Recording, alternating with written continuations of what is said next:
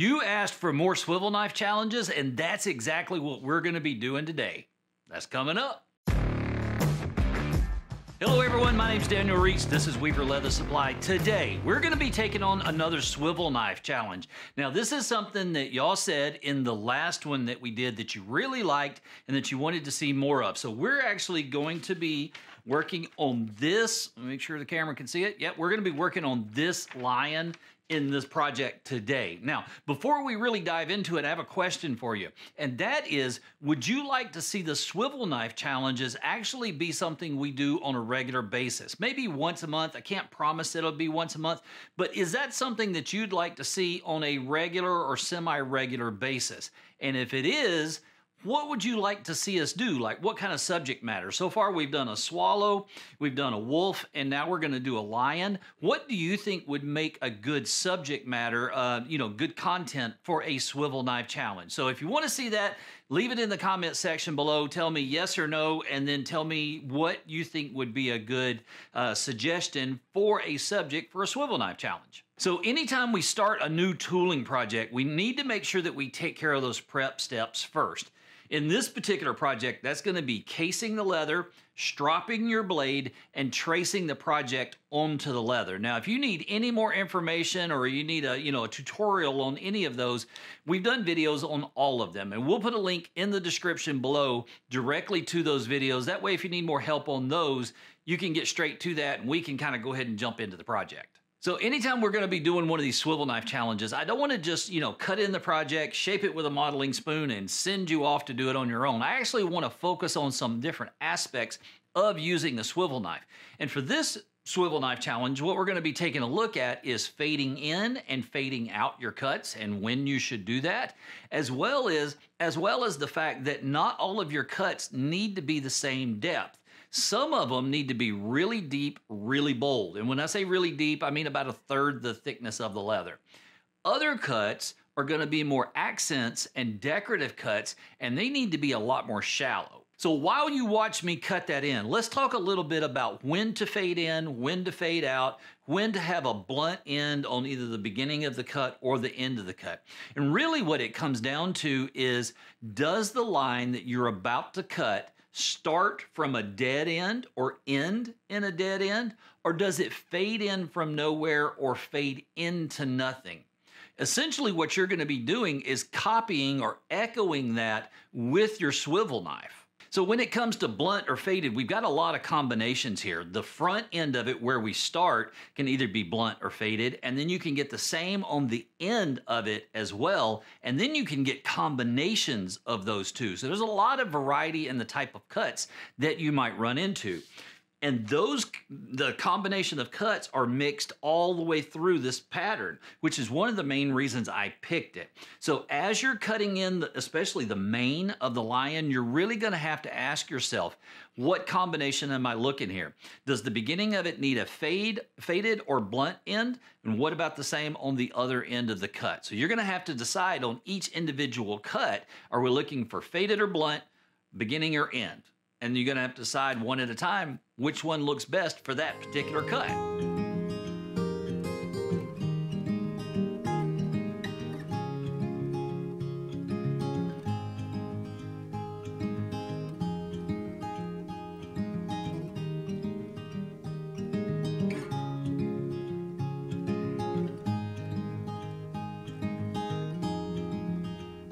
So as you're cutting in the project, if you notice that your blade is starting to drag or stutter a little bit, that's typically going to tell you one of three things.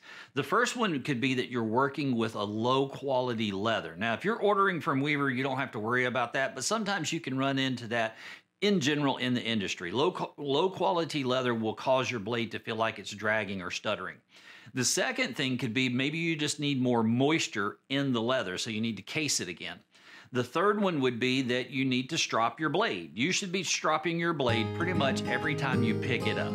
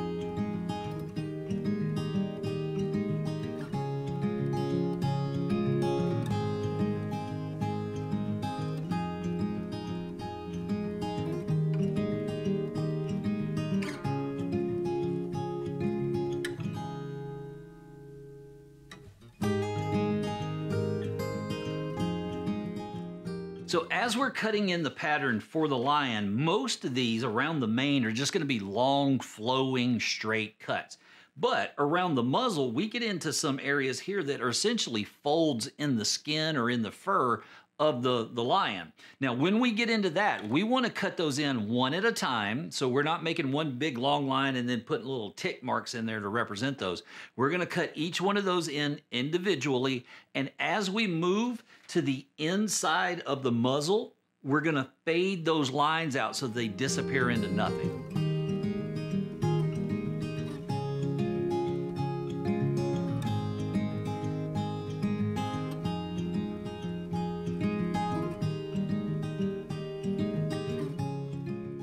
So anytime that we're pulling a fade in a cut, meaning we're starting at a thicker end and we're fading into nothing, it's always going to be easier to pull towards the fade.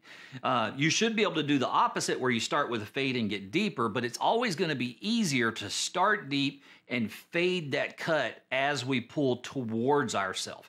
Now, if you look at the chin of the lion right here, and we'll put the pattern up on screen so you can get a really good look at it, but I'm going to be pulling from the outside of the chin towards his nose, and that's because these lines, they fade the closer they get to the lion's mouth. So I want to go deep to light. I want them to fade the closer that they get to the lion's mouth.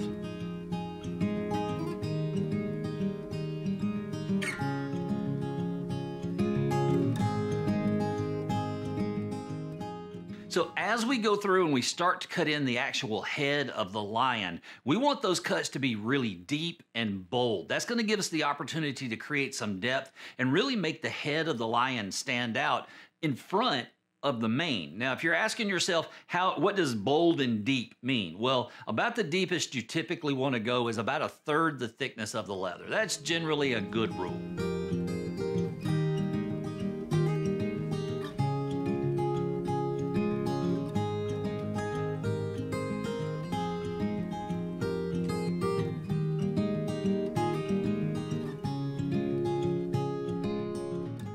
So now that we've got everything cut in with the swivel knife, we can go ahead and start adding in some depth and some shadows. Now that's something I typically would do with a variety of bevels, going in there and really adding some shadows in. The swivel knife challenge is meant to be as simple and basic as possible. We don't want to get it real complicated with a bunch of different tools and stamps.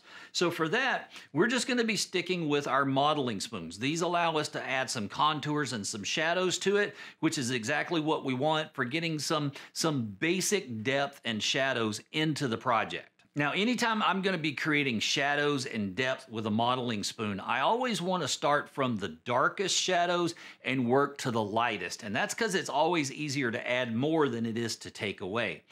In this particular case, those shadows are going to be the darkest right around his head. So that's what I'm going to start with, adding those shadows in there. The further it gets away from his head, the more I want that shadow to fade into nothing.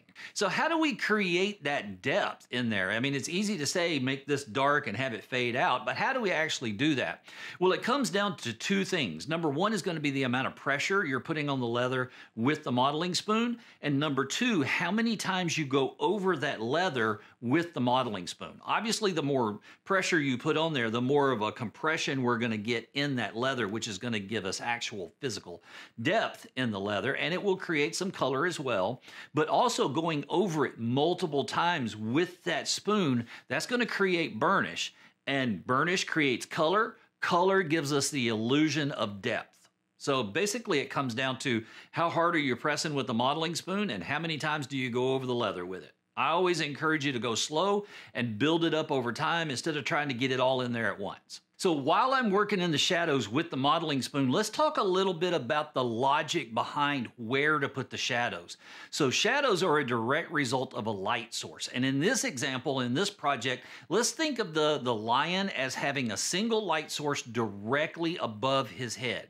Well, if we have that, what's going to happen is all the shadows are going to be on the underside of these locks of hair that we're creating here. So we want to consistently keep those shadows on the downward side of those lines. And if we do that as we work our way around, what we're going to create is a highlighted and shadowed look within the lion, which is going to give us the depth that we're looking for. So one of the exceptions that we would have to that previous rule about the lighting is going to be the outer border of the lion. Now, we want to create some separation between the mane and the background. Now, how do we do that? There's two ways we could do it. One is that I could just work my way around the lion and create kind of this haloed look around the whole thing, which is not going to give us the look that we want. So instead, what I'm going to do is I'm going to work these one at a time, always making sure that I'm creating definition and a very subtle separation between the hair and the background. Really, if you just go in and you work these hairs one at a time, or these cuts one at a time, you're going to end up with the look that you want. Just make sure that what we don't do is go around and create a halo around the lion. That's going to work against you. You don't want to do that. Just work them one at a time and you'll be fine. So I want to point out one thing that's a little bit hard to see as I'm working through the project, and that's what we call a double bevel. Anytime you're working on any kind of figure carving, and this swivel knife challenge is a figure carving challenge as well, it's just doesn't have a lot of depth added into it. So a double bevel, this is a good example right here. If we look at the hair, we've already added that shadow that moves away from the head, right? Well, this head, the upper part of it right here, in fact, going all the way around it, that doesn't need to have a really sharp corner to it. We want that contoured back as well. So I'm going to go in with my modeling spoon and gently round off the edges of the lion just to give it a little bit more shape. Now, the reason I pointed it out is, like I said, it can be a little hard to see in the video, in the project as I'm working through it, but we want to make sure that we don't have a square-headed lion. We want that to round off and gently slope back. It's very subtle, so don't overdo it. So now that we've got the majority of the hair and the shadows worked in, now we can go back in and start adding some depth to those shadows. Now, how do we do that? Well, the easiest way to do it is to refer back to our reference picture. And if we look at it, what you'll see is the top of the brow right here, or the top of the head, that's got some pretty deep shadows in there. It's a little darker through there. And then if we look below the muzzle, right around the chin, you'll see it goes from here around to the other side. That's a lot darker there as well. So we can go back in with pressure and repeated strokes. We can add some more color in there, which is going to give us those darker, deeper shadows.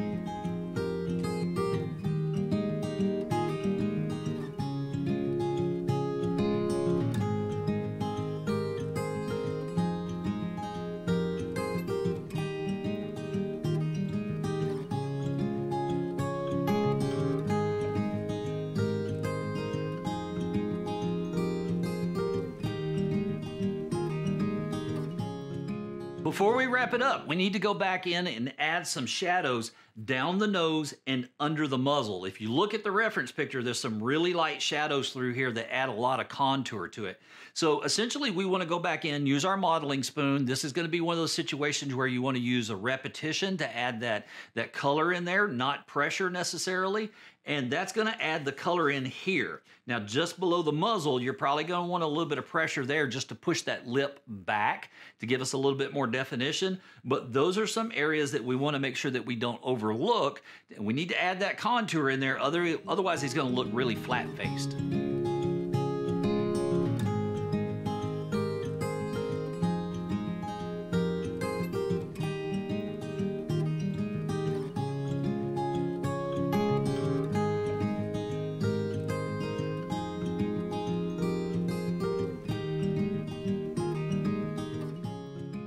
It's looking really good, but that shadow transition between the head and the outer parts of his mane, that needs to be a little softer. So we need to go in there, work that a little bit more, widen it out, and fade that shadow.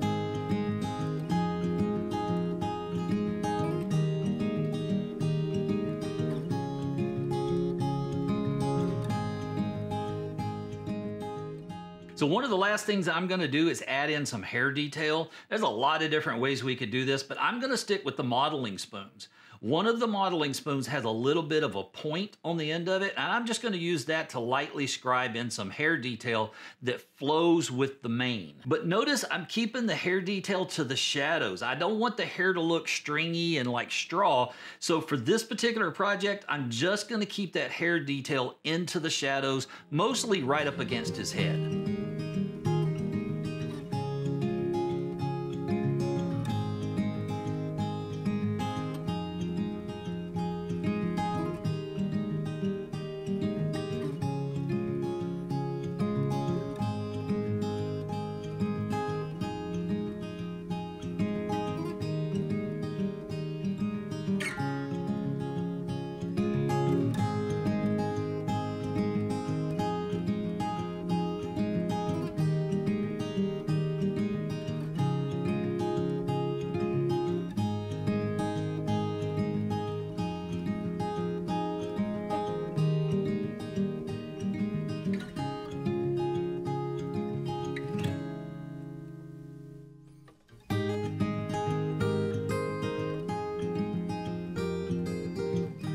And last, I'm gonna go in with my fine tipped awl and add those spots in on his muzzle.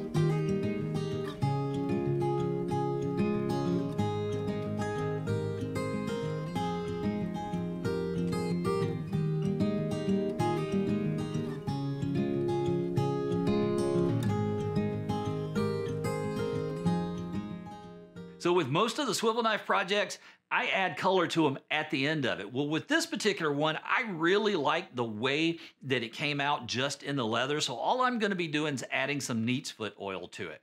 The other reason I'm not adding any color is because I want to give you the opportunity to put your own personality and your own spin on this swivel knife challenge without any input from me.